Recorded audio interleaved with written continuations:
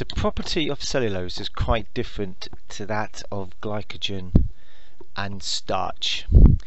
The structure also, however, involves glucose.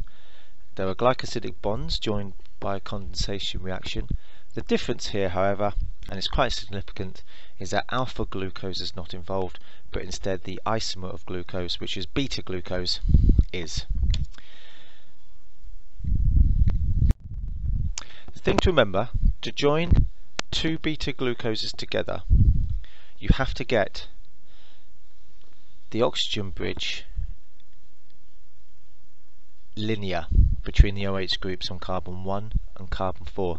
This means that every second glucose molecule has to flip upside down so that the OH groups are on the same plane together.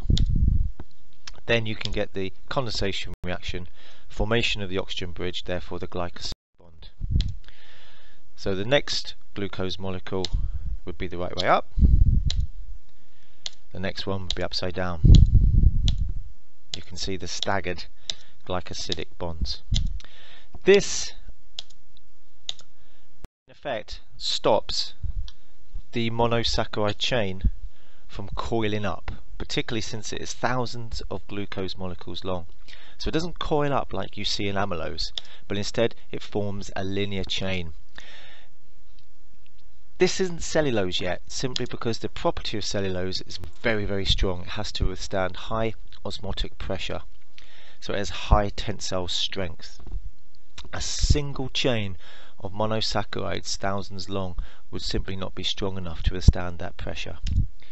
So what they do is they end up laying side by side to make a much thicker, stronger structure. So the glucose molecules, about 60-70 of these polysaccharide chains, will line up side by side. They would fall apart, they would break away from each other if it wasn't for the fact that you have lots of OH groups sticking out from the glucose molecules, and between each polysaccharide chain you can get the formation of hydrogen bonds. Now the hydrogen bonds themselves are weak, but you'll have thousands or millions of these, and together they form quite a strong structure. So you have approximately 60 to 70 of these beta glucose polysaccharide chains lying side by side, and this forms something called a microfibril. Still not strong enough. So to make the actual cellulose itself, these microfibrils lay side by side, and they remain side by side again because of the attraction of OH groups forming hydrogen bonds between the microfibrils. This in itself makes the cellulose fibre, a very strong material with high tensile strength.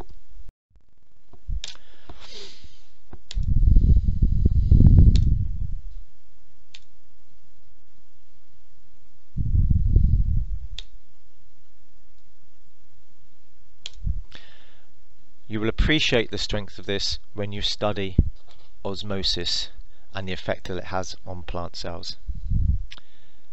Thank you.